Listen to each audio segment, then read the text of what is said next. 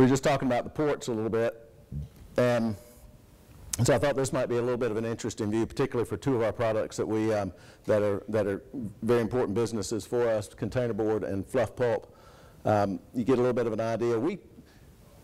We actually export almost a quarter of everything that we make in the U.S. A little less than that. 22% was the last number I saw.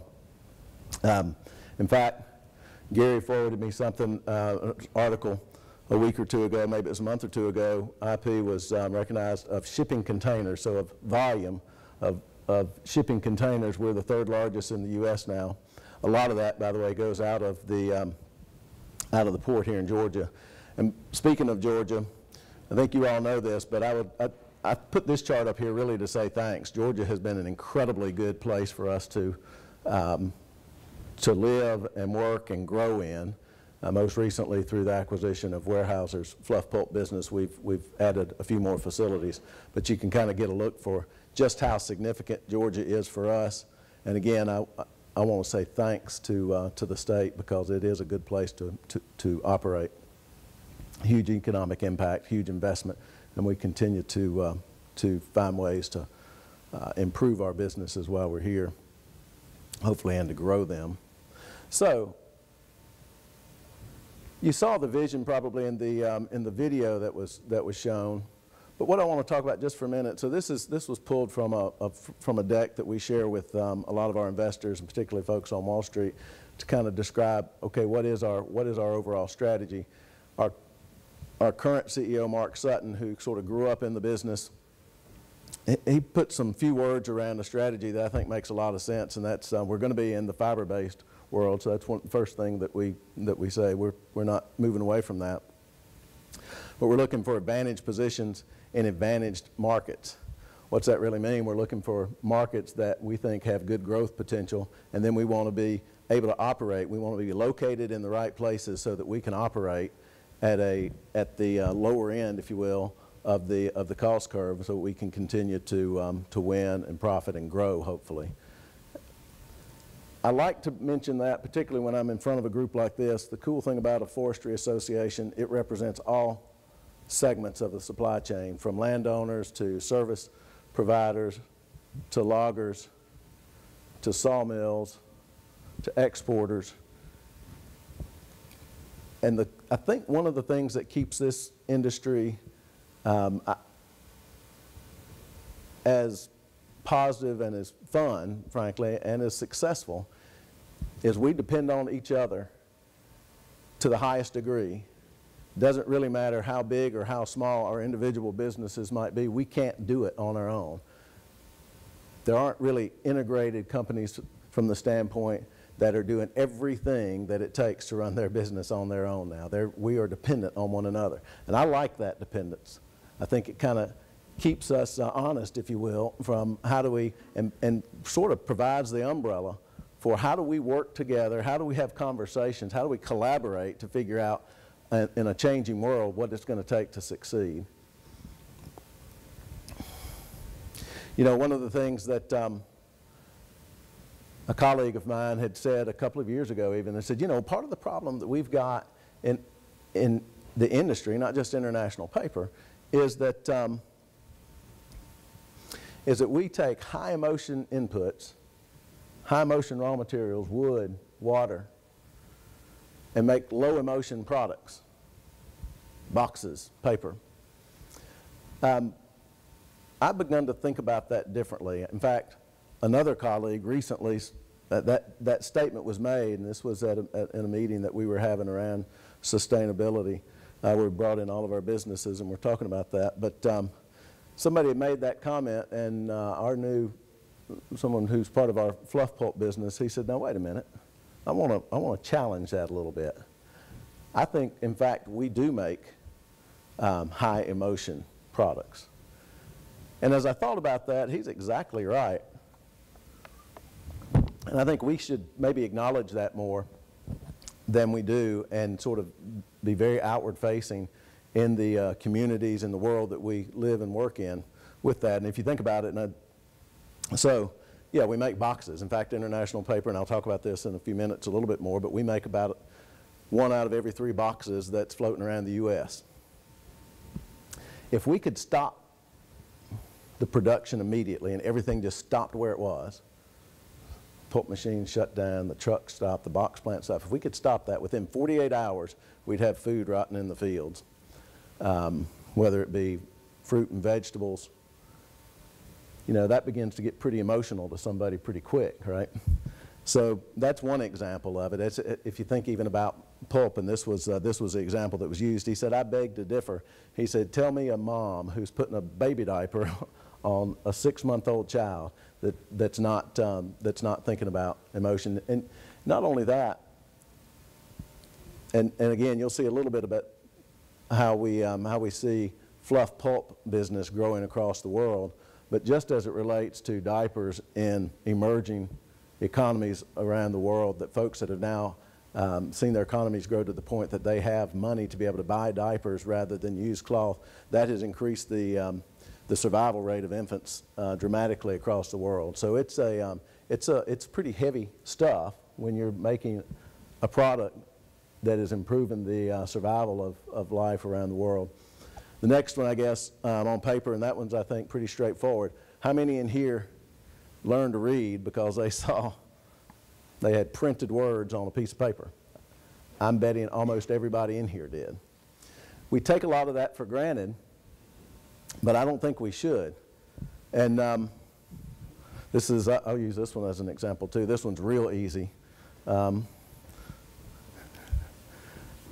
If I don't have one of these, and a lot of you don't have one of these early in the morning, and maybe especially if your wives don't have one of these early in the morning, things get real emotional real quick.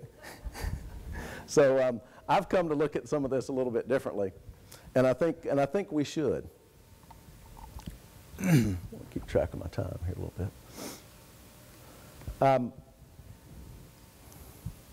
So how is this playing out for us? Most of you know within the pulp and paper industry, we had a long period of time where we couldn't even earn cost of capital.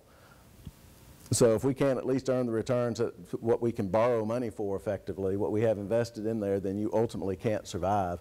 This industry and international paper in particular, had long runs where we were not earning the cost of capital. But I think as we've sort of taken this strategy, and I think John was right when he said, let's focus on a few things that we can be really good at. And starting around 2010, we got above the cost of capital line, and you can see we've stayed above there for a few years. That's actually, believe it or not, that's the longest run in modern history that we've had of being above cost of capital returns. And we generate a lot of cash. We've got a pretty high fixed cost. What that's allowed us to do is reinvest in the business. That's the kind of thing that allowed us to buy the fluff pulp business. And that's one of those things that I believe, there's probably folks from Weyerhaeuser in here, but I think that's another one of those cases where a Weyerhaeuser said, what are the things that we want to be the few good things that we're really good at? For example, when we sold our timberland, when we sold our sawmills, the companies that are running the former sawmills, I'm convinced they're doing a better job of it than we were because we were spread too thin. And I think at our DNA in international paper, we're a paper company. It pains me to say that a little bit because I wanted to say we were a timberlands company because I'm a forester. But I'm still happy to be part of a company that is allowing, we use, I think Gary said, 60 million tons of wood that we consume here in the U.S. It's actually about 65 when you consider the fiber fuel. By the time you can do the math on this a different way, but you can pretty easily come up with, we're helping to provide the economic drivers for somewhere between 40 and 50 million acres of timberland. So very quickly, I wanted to walk through sort of our core businesses these days. We've got the industrial packaging business. That is sort of the big cash generator for us today. I think that's going to look different 5 years from now. Consumer packaging, that's an important business for us. Maybe the most exciting part about that has been paper cups. I'll talk about that in a little bit. Global cellulose fibers, though, that's the latest strategic development that we've jumped in. We were already pretty big in fluff pulp and market pulp, but we doubled in size when we bought Weyerhaeuser's business. And I will further say we not only doubled in size, but we far more than,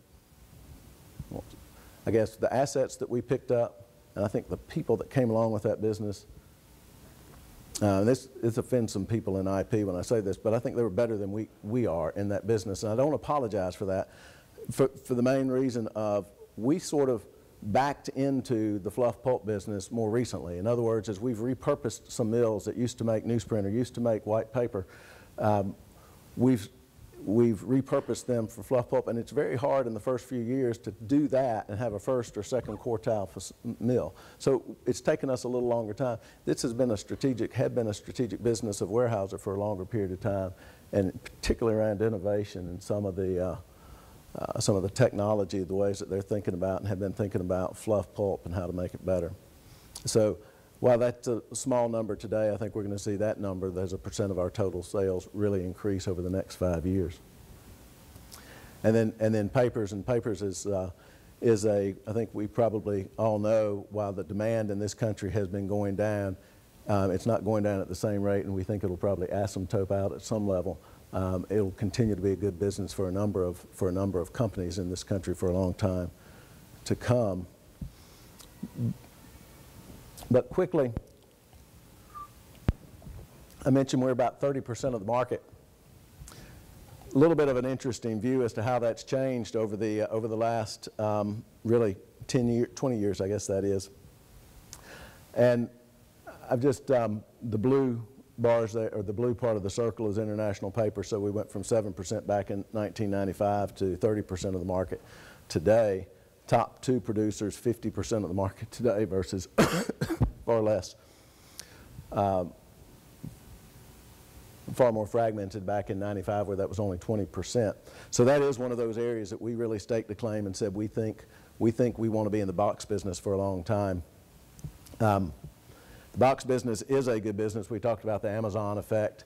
That's an interesting one. It's maybe not as you might first think. That's hugely positive for international paper. Just any of you that buy from Amazon yourself, and you see sometimes the boxes that are now coming to our homes, boxes in boxes a lot of time. Not all of that is new boxes. Some of that is a change of channel from bigger warehouses to more direct shipping. But the net of it still is positive. It's also changed things like I would say not really the structure of recycling, but temporarily I think it's going to result in a little less recovery. We recover almost 80% of the cardboard that's used in this country. Incredibly high number. It's the most recyclable paper that's out there. But as we've got smaller boxes that are beginning to show up in smaller homes, if you will, sometimes in places where you don't have the same recycling systems in place, I think for a short period of time we're going to see that go backwards. I don't mean go backwards by 5%. Maybe it's 1% or so over the next couple of years. Technology will solve that. First of all, we'll be able to pull some of those smaller boxes out of the waste streams and recycling plants that are out there, and I believe we'll find other channels of how to pick that up. Who knows? Probably, very likely, I would say, we'll have folks that are delivering boxes and returning kind of at the same time. That already exists in some places. But so it's a good business for us. It gives you a little bit about what's going on there. In general, this is a business that's growing at about 2.5% globally. A little less than that in this country, but remember, we export an awful lot of boxes around other parts of the world. I mentioned our export. By the way, we import less than 1%.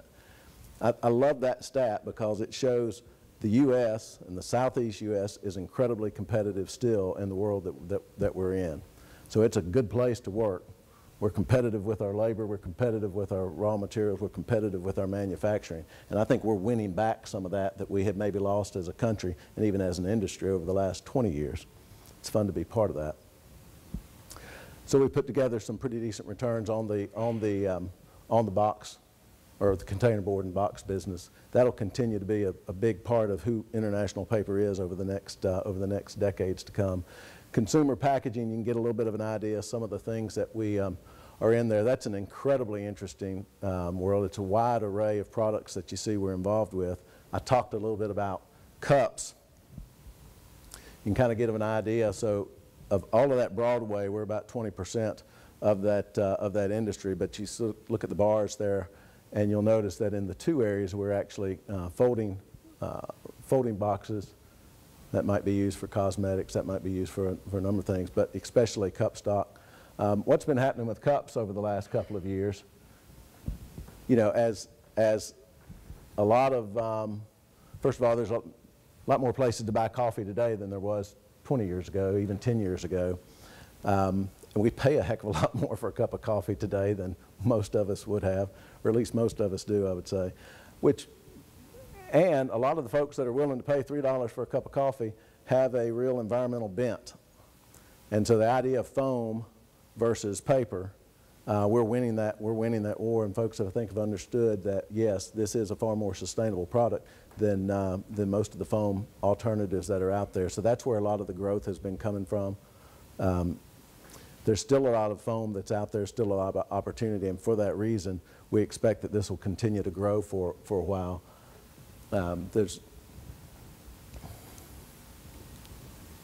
I talked already a little bit about cellulose fibers, but it's really three big areas that I guess we would point to. What I've got broken out on this slide is where's the demand in the world, and then where's the demand by product. There's really three big products that are out there: baby diapers, right? Also at the other end of that spectrum, adult incontinence, and then feminine care. Those are the big areas. You'll even notice the air-laid portion that's on there, which gets into a lot of really interesting and cool products. But that's, every one of those are growing and growing pretty well. I suspect most of you know this. Today, the very best thing to make fluff pulp out of is a loblolly pine tree. And especially a loblolly pine tree growing within 100 miles of the coast. So that today we collectively, the industry, have a huge advantage over the rest of the world. We've tried to make it out of eucalyptus. You can do it, but it doesn't today have nearly the properties. You can try to make it out of radiata pine. You can make it out of softwood in Russia. None of those places meet the absorbency. And think about this, not just absorbency, but absorbency per thickness. That helps with things like shipping and storage and all of that, but back to the emotion side, back to the side of adult incontinence, wouldn't you really want something that's thinner rather than thicker if you're sort of in that situation? I think so, and so I don't know. I suspect there's people around the world that are working on trying to make fluff pulp out of something different, but this is a strategic advantage for the industry and this state and this country. Particularly the southeast U.S. today, and I think it will be for a while. A number of things on papers, and I'll kind of quickly hit on that. I think we know this has been a bit of a shrinking industry, and as a result, there's been consolidation in this business as well. Our percent of the market is up a little bit over that time period that you see. The top two is dramatically different, as it will. That's part of the reason, I think, as folks have understood how do we really operate in a world where demand has been dropping by 3, 4, 5% a year, frankly, over about the last 10 years. So the downside of it is demand has been shrinking there. The positive side is it's allowed us as an industry to find what are the very best places, what are our best mills to make this, what are the best basins to operate in to make this. The good news is, even as demand continues to shrink on this some, and it will, and I think what we'll face is we'll see more white mill conversions over the coming years by anybody that's sort of playing in there. But as demand is increasing on containerboard, as demand is increasing on fluff pulp, as demand is increasing even on cup stock in a number of places, I think we'll see the opportunity to take advantage of the basins that we're in.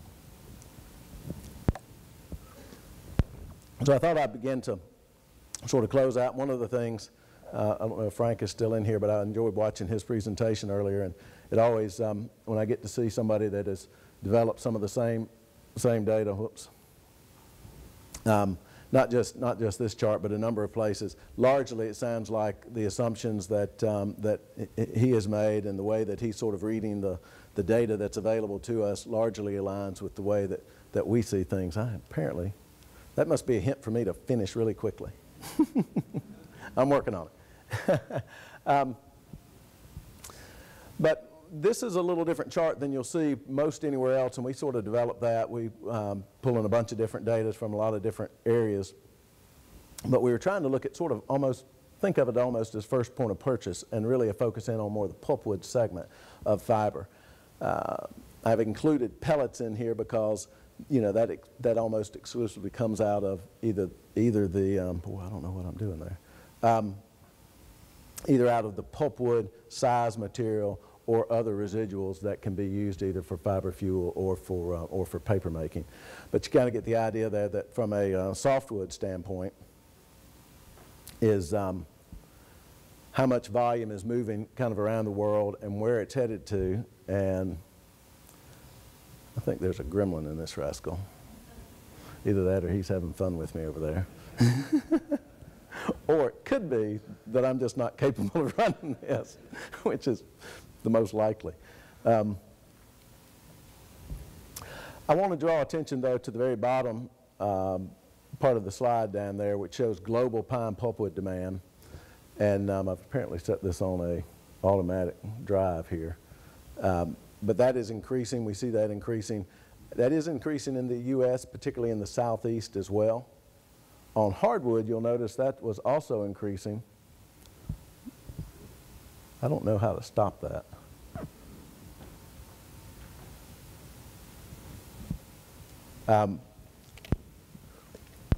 But I would say that's a little bit different playing out. Most of the hardwood that you see moving around, you see the U.S. is pretty much blank.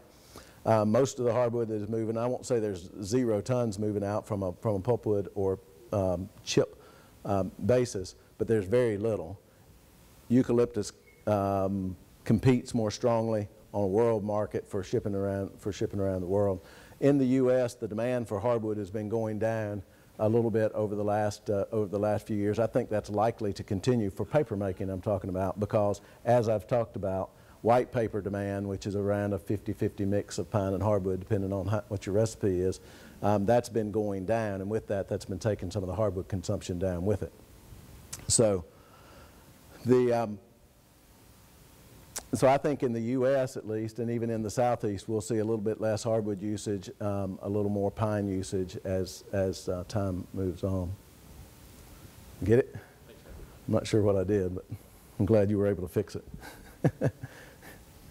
And so I guess just to wrap up and sort of open things up for questions, I think the pulp and paper industry is a good place to continue to operate. I think it's going to be an important part of the forest products industry in this country and certainly in Georgia for not just years to come, but for decades to come.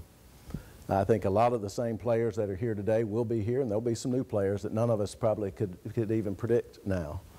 But I've got a view, as long as we have a resource that's sustainable and sustainably managed and cost competitive, the world is going to find out how to use that, and we'll be able to kind of build that into our various business plans.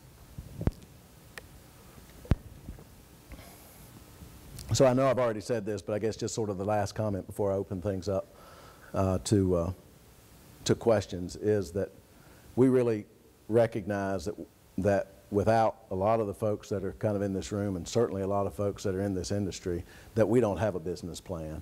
We can't make a ton of paper. We certainly can't sell a ton of paper, and we wouldn't be around. So the one point I guess I really want to emphasize is how much we want to kind of understand what folks are thinking about. We want to understand new ways to collaborate in order to build a more successful model for kind of everybody in here, because again, one of us can't win and the rest of us lose. Thanks.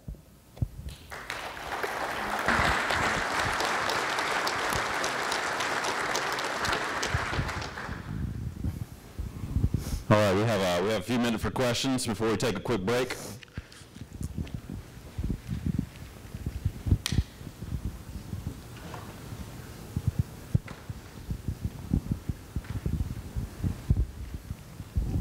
Lee. Yes. You talked about loblolly pine being the premier species for pulp, and you know, some of the other species aren't doing it, like eucalyptus, but aren't they planting loblolly in other parts of the world, particularly Africa? And do you see that as a trend that will continue because of the loblolly here? Yeah, I do. We've got operations in Brazil as well. We don't grow much pine there, but we've studied the loblolly in that part of the world. Growth rates are a little different. The early wood component is a little different with regard to fiber length, specific gravity. So there's some minor differences to that, but you can make good fluff pulp out of loblolly in South America. There's a growing base there. We've done a little bit of math that thinks today there's probably enough excess loblolly that's being used or that's not being utilized today to maybe make 100,000, 150,000 tons of pulp. But that's growing. Over the next 10 years, I think that maybe becomes closer to 1 million tons. And I suspect we'll see some, it's too good of a business, and it's a worldwide business, as I showed you. Folks will figure out how to do that to make a product and will compete with us. So I think that, I'm glad you asked the question. We can't really rest on our laurels here. We need to kind of continue to figure out how to make it better so that we maintain and sustain the competitive advantage we have today.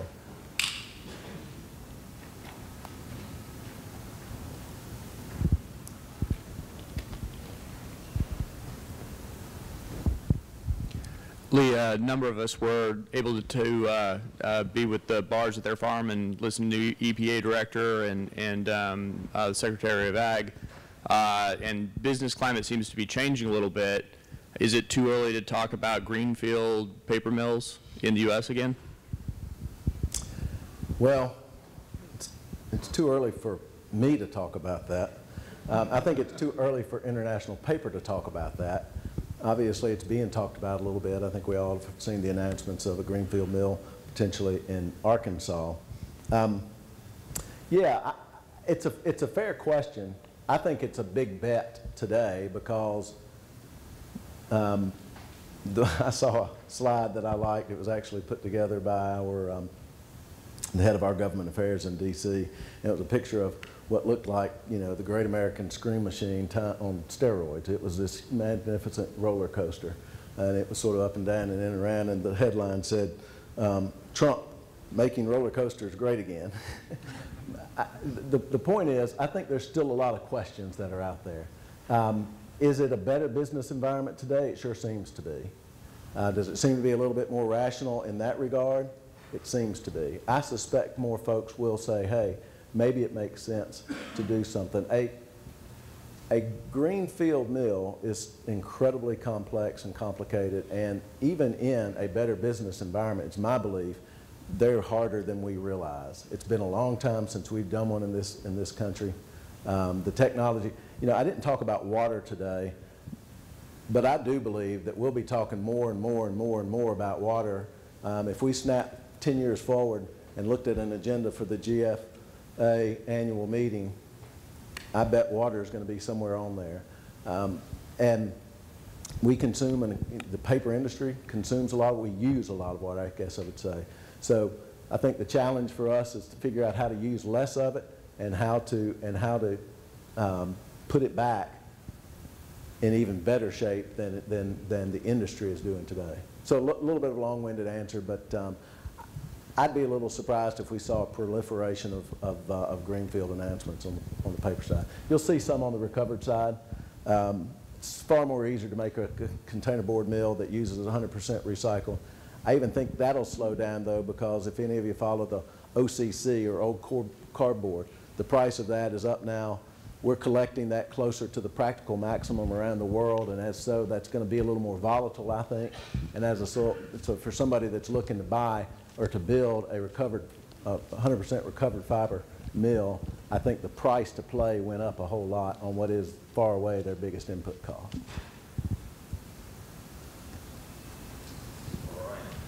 Thank you. Thank you so much.